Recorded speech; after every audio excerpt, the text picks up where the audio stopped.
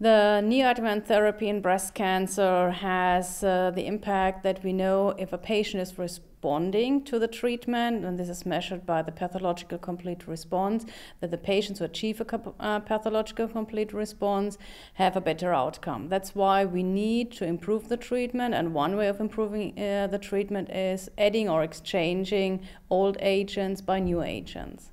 There are many new therapies currently undergoing, and the neoadjuvant approach is a very quick approach. You don't have to wait years until new treatments are approved, because you just have the time of the treatment and then you operate and then you have the result.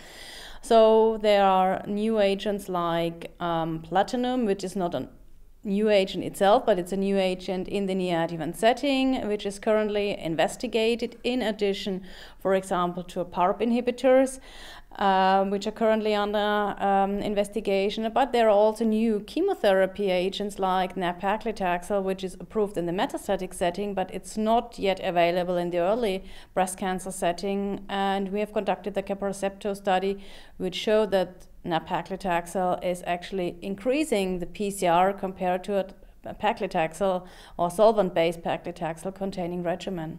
After the results of a neoadjuvant treatment, it's usually not yet ready available. It really depends on if the drug is already on the market or not. But we have demonstrated that the drug works better in increasing the PCR rate, but we have no data immediately for the long-term outcome. And we know that the PCR correlates with the survival, but we don't know if a PCR increase correlates always with a better disease-free or overall survival. So usually we have to wait for the long-term outcome data, and there were several initiatives ongoing to correlate PCR with outcome.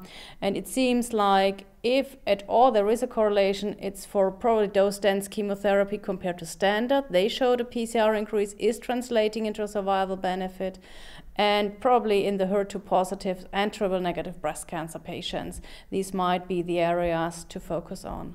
Well, currently there are many studies ongoing, so I'm not sure if I have a complete overview of all the trials ongoing. I can only speak for those the German Breast Group is involved in.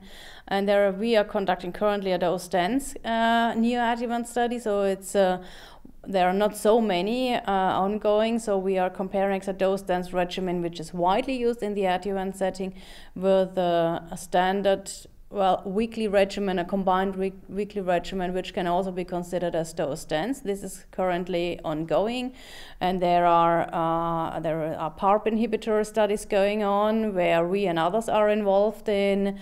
I think these are the main initiatives currently looking for PCR improvement as well as improvement in long-term outcome.